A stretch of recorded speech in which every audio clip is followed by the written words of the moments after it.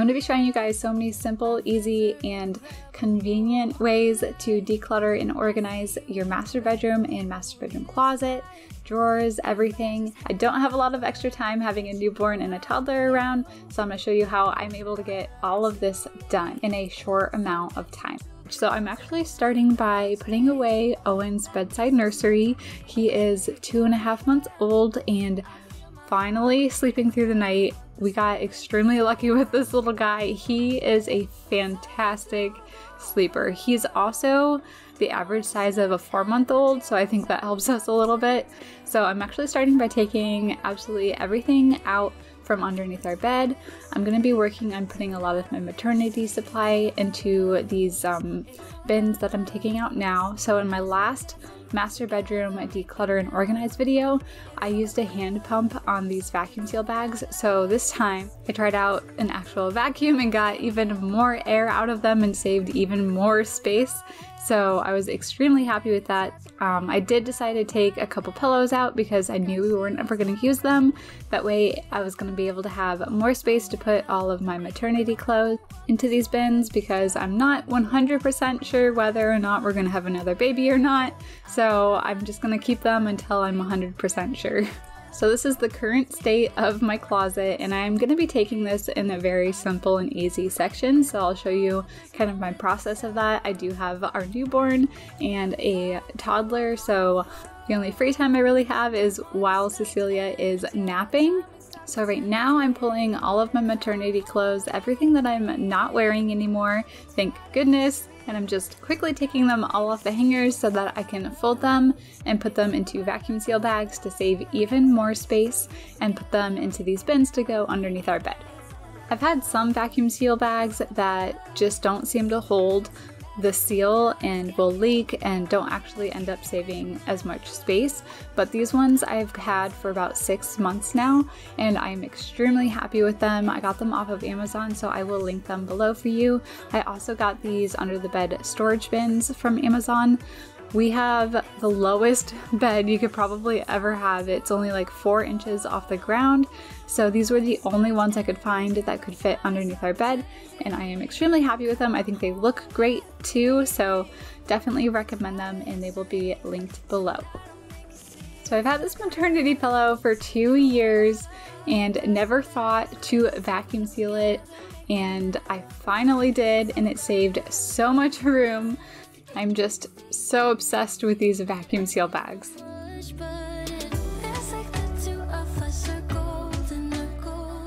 So I'm working on putting everything underneath our bed again, and these are all things I know we will be using again, or at least with the maternity supply I'm kind of sure we might be using again, but we will see. And then the other items that are in these bins are actually like our extremely heavy winter clothing. We live in Florida, so I know we will not be using these anytime soon, and it's all just underneath the bed, so it's still easily accessible but also out of the way. So before I move on to all of our drawers, I'm just fixing up my side of the bed again. It is so nice to have my nightstand back. It was a little sad for me to put this area back together, although I am extremely happy that he is sleeping through the night now, because I feel like such a better mom when I'm well rested. So this ukulele and mandolin were actually underneath our bed. They are my husband's and they were in our office before, so I decided to kind of surprise him and put them up on our wall here. This is another corner in our bedroom. So instead of being shoved underneath our bed, they are nicely displayed here on our wall, and I think it just adds a really nice touch here.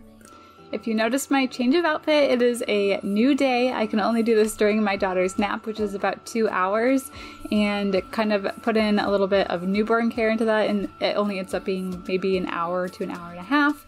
So I really wanted to declutter this desk. There were too many decor pieces. I really wanted the pens to be inside the drawers, so I just put them in a little organizer that I had already gotten from Michael's. And then I'm just tidying up the rest of the desk and just taking off anything that does not need to be there. Okay, so now that I've done underneath our bed, I've done our entire desk area, I'm moving on to our drawers. I am just going to be doing my drawers because my husband is just as type A and organized as I am. So he actually doesn't like me organizing his drawers because he has it the way he wants it to be. So after I'm done with the drawers, I'm actually going to move to the mess in our closet that you saw before. And I like to just take the drawers one by one. I always take everything completely out first and then work it back in. My side drawer here was a little disorganized and I barely have anything that I really need to put in it anyway. So I'm moving on to these bigger drawers now. This first one I have filled to the brim with all of my PJs. So I'm taking everything out. And as I take it out, I like to group things together. So I'm grouping all of my PJ shorts together. I'm grouping all of my shirts and all the long sleeve pants together, and then I'm gonna go through them one by one. So I have all my shorts here. I can see exactly how many PJ shorts I have, and it makes it easier to determine how many I don't need. So I'm making a pile of the ones I'm going to be donating, and then there's a couple that had holes in them and were stained, so I end up tossing those, and then I'm going to just put them back into the drawer into each section. So I like to put them upright. I believe this is the KonMari method that everybody is using now, and I love it. I love being able to see everything as I glance into the drawer, and if I wanted to wear a certain pair of shorts, I don't have to shuffle through them all at the bottom and then mess up the drawer even more again. I can just see exactly where it is and pick it out. So I'm going through the same process here. I'm going through all of my PJ shirts now and going through them one by one, determining what ones I'm going to be donating, what ones I love, and what ones just need to be tossed because they're stained and I do not wear them anymore. A lot of my PJ shirts are actually my husband's old t-shirts because they're just so comfortable. Definitely let me know in the comments if you do this too. So now that I'm gonna go on to the long sleeves, we live in Florida, so honestly I don't wear these very often because it is so hot here, but I organize them by the warmest to the lightest, and the warmest are gonna be in the back that I probably will not use until next winter, and then the lighter ones are in the front where they're easier to grab. So this drawer on the bottom here is actually kind of my miscellaneous drawer. It has a lot of my bathing suits in it. It has my like super warm fluffy socks, and it also had my painting outfit in here. So it was definitely a little bit of a mess. I'm gonna make it a little more organized, even though it's still gonna be pretty like random. Like they don't really go together very well, but so all my fluffy socks are all the way on the left, and then the next row over are all my stockings and then my bathing suits. So this next drawer over here is where I keep my shorts and leggings. After my daughter, I still wore shorts a lot, and now recently after my son, I have found leggings to be extremely comfortable. So they're like the only thing I wear now, plus they have a pocket on the side, so I always have my phone on me. My phone never fit into like my regular short pockets, so these leggings have been a huge help for me because I was constantly missing calls and texts because I would always lose my phone, and now that I wear leggings, it's so much easier to keep my phone actually on me.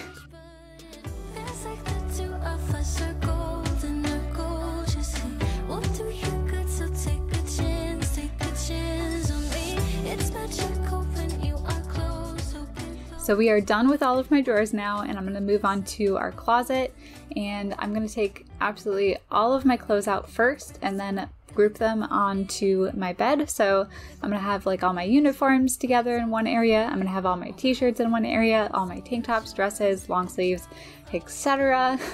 I just find it so much easier to go through clothing items when you can see exactly how many t-shirts you have. So if you have like 40 t-shirts, obviously you do not need that many, and then it's easier for you to look at them all and determine what ones are your favorite that you will keep and what ones are ready to donate.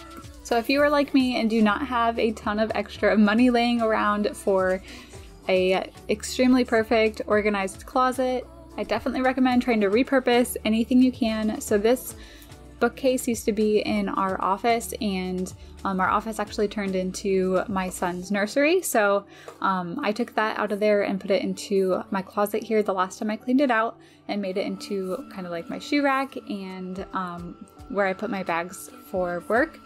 So it was in need of some extreme straightening up. And then I'm also going to be moving this shelf down a little bit so that it just makes even more room for all the shoes on the bottom and my bags on the top. So at this point, everything on the bottom of my closet is out of here, so I'm taking advantage of it and vacuuming. Normally I would take absolutely everything out first and then organize it back in, but since I didn't have very much time on each of these days, I'm doing it in little sections, which has actually been a lot more manageable. So now I'm going to work on going through each of my piles here. I'm starting with the items that are going to go in the very back of the closet. So all of my long sleeves, all of my heavy jackets are going to go in that back corner where it's not as easy to get to because I will not need them as soon as like maybe my cardigans or my light long sleeves that I have all the way on the right there. Honestly, I did think about putting things in color order like the home edit does it, but let's be real, how long is it actually going to stay that way? Especially with a newborn and a toddler around all the time. So I put all of my uniforms together, and then on the other side of the closet, I'm working on putting all of my dresses, and then I put my tank tops, t-shirts. I definitely think it's easier to do this keeping them on hangers. Do not take the time to take everything off of hangers just to put them back on. So I'm still going through them one by one, deciding what to keep and what to donate. If you have a hard time trying to determine what to donate, I 100% recommend putting your hangers all on backwards when you reorganize your closet. And then the pieces of clothing that you do wear and then wash and then put back on, you're going to put back on regularly. So in about 6 months to a year, when you go to clean out your closet again, everything that is backwards is everything that you have not worn. So it's easier to pick out things that you don't wear, and those items you should probably donate. It is once again a new day for me, so I'm working on the top of the closet now, and if you are limited on the amount of time that you have, I definitely recommend you do it this way. It made it so much more manageable. Even just taking baby steps towards organizing and decluttering your home just a little bit every single day makes a huge difference in the end. So at the top of my closet, I had a pile of t-shirts that just held sentimental value. I was never gonna wear these again. So when this happens, I like to just take pictures of them, and then I'm more willing to finally get rid of them, and then they're not just taking up space in our home anymore. I had a bunch of boxes from electronics that I like to keep the boxes for just a little while and then finally break them down just in case I needed to return them or something. So I'm finally taking the time to break those all down and take out everything inside them. So these square bins are 13 by 13, and I'm deciding to put a lot of like my breast pump supplies in one, and then I also decided to put all the Easter bunnies supplies hidden in one of these as well, and it came in a pack of 4, so a couple of these are empty and ready for me to put something else into. I got them off of Amazon, so I will link those below for you.